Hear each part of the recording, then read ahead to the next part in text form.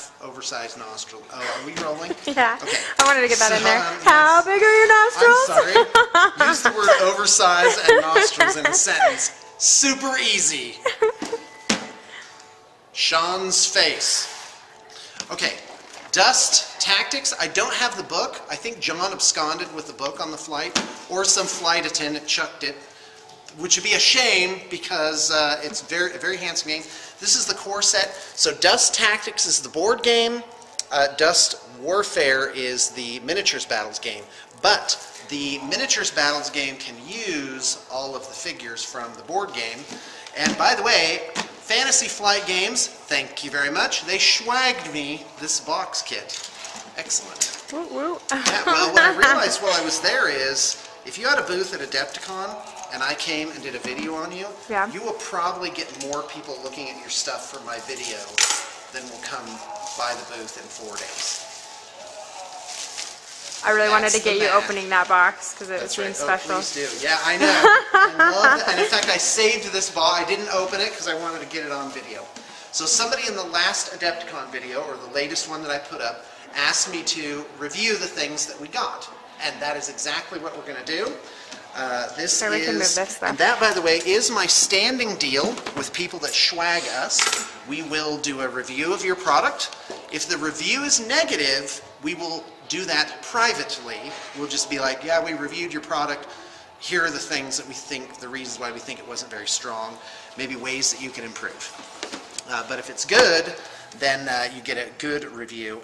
We're not really going to look at the rules because, quite frankly, I am not that interested in Dust Tactics as a board game. For all I know, it's the most genius board game ever. It does border on a miniatures battles game. Am I getting some glare there? A little bit. A miniatures battles game because you do rearrange the tiles every time. But you do move like pieces in chess and, you know, like in squares like this. So I'm sure it's all wonderful, but I'm really interested in the miniatures battles aspect of it. And by the way, here's your tiles. So yeah, I guess in a way, maybe you don't move them around. So that's what that looks like, basically. So you just move all your guys onto whatever the space is. Is that just paper? So, yes, it's just paper. It's like a poster, a thick poster. Ah, now the good stuff, the miniatures. Yay. And I'm actually already sold on these. I bought a lot of them just for the whatever it is, just to break them up and use them into other projects. But these are dry erase, so you can mark off like hit points and stuff on them. I'm pretty sure that's how that works. These are very high quality. They're made on thick board. They have the great logo on the back, so definitely a quality product there. And I do believe, I don't know how much this retails for. I think it's somewhere between 60 and 90. Maybe I can find it on the back here. In fact, let's just take a look. It is, it doesn't say. Hold on, maybe it's on the paper here. Ah, here we go. Here's a price. It is $79.95. And so I don't know if that's the retail price, but here you go. There's some tiles. Those are for the board game. Not interested in those for the purpose of this review. Here's tank traps. These have a goodly amount of detail, not gross mold lines on them. And here's the dice for Dust Tactics. And I don't know how I feel about this. It could make it super simple and very exciting, or it could just be a big blah. So basically when you roll the dice, you're trying to get hit markers, and there's 2 of them on each dice. So each dice represents a 1 in 3 chance of being successful. So I don't know, for all I know that's genius. By the way, we have a lot of these around the studio. These are little terrain pieces, and we painted those up. You may have seen them in our battle reports. They're green. And so let's move on here. So this really is a great value. If you bought 2 dreadnoughts for Warhammer 40K, you would get, they'd be $45 each. You'd get something perhaps comparable to this piece, and it would all be unassembled. So with Dust Warfare and Dust Tactics, and again, I'm only interested in Dust Warfare because we're a miniatures battles painting company, and that's what we do, is miniatures battles. So anyway, so this is the base piece. Looks like we have a couple of weapons here. Whoops, that kind of How much did you say all this was? It was $80. Oh, okay. Oh yeah, not too bad, Yeah. because you would have paid $90 just for the 2 Right. kits, plus you got all the other stuff. Great. So not too bad. So I'm pretty sure how this works is these things plug in. This is a bit, so there you go. That's what that looks like. Yeah, and look at all the detail on this. It is, I mean, there is absolutely nothing amiss here.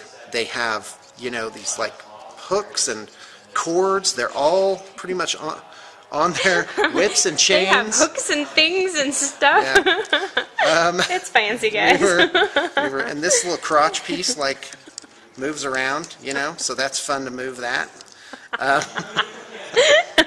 And it goes downhill. Do you mind? I'm trying to do a serious product review here, and it's not easy with you yucking it up.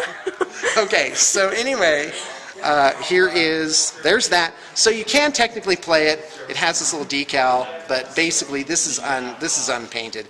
We would probably reprime it. I have to say that whatever the coloration here is, this is okay.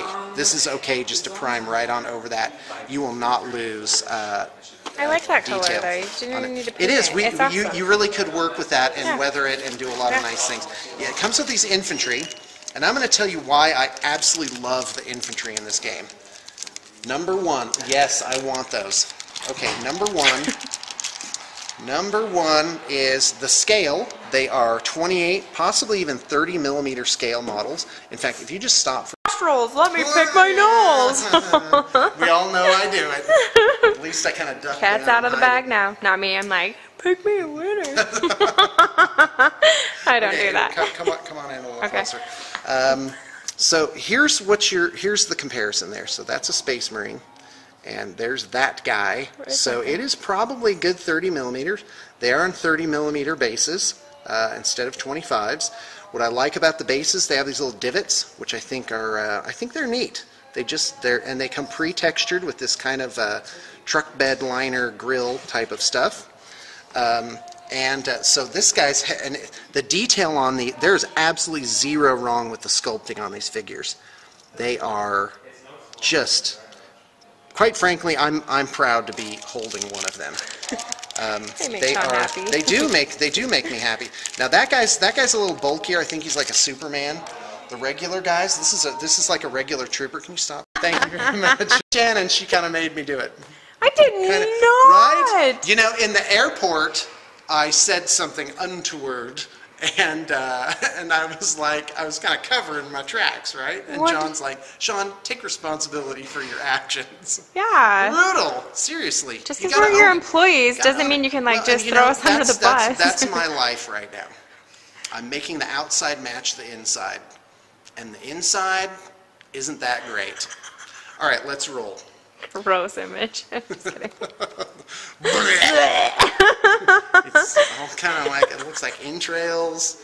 It's really, anyway. Stop. Okay. Do you mind?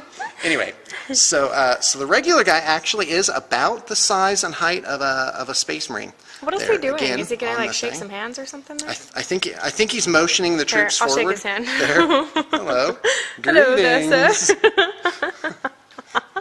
Or he's gonna dance. He's gonna ask somebody to so, dance. Just kidding. I'll stop. Let me just set that guy aside. So if you ordered a Blood Angels army and don't get one of your guys, let me know. He's probably still sitting here. That's terrible. How many figures are there in all? It's basically, let's see here. For the Americans, 2, 4, 6, 8, 10. I'm going to say 10. Squad of 10 guys. Oh, no, there's more. 12. Maybe 12. 10 to 12 guys. Hold on. 2, 4, 6, 8, 10, 12. 14 guys. And then probably another 14 on the Axis side. One downside of Dust Warfare is there's only 2 sides to it, but if each side's, and that's something I tried to explain, is you have a game, and then you have factions, so matching columns, right? And then how deep is each faction? Like how many army list entries are there for each faction?